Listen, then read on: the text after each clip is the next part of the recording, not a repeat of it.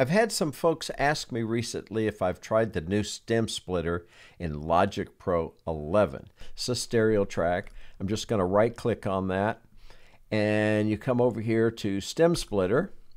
It pretty much isolates the vocals, the drums, the bass. I'm going to hit the split. Very quickly it put all these tracks in here. Now everything is split out into 4 tracks. Let's take a quick listen.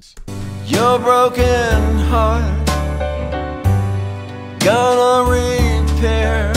Now I'm just going to solo up the vocals. Your broken heart gonna repair. Yeah, it did a great job of splitting the vocal out. So now if I just want to do another vocal performance, all I'd have to do is just mute that track, and this is what we have. So basically you have your backing tracks now.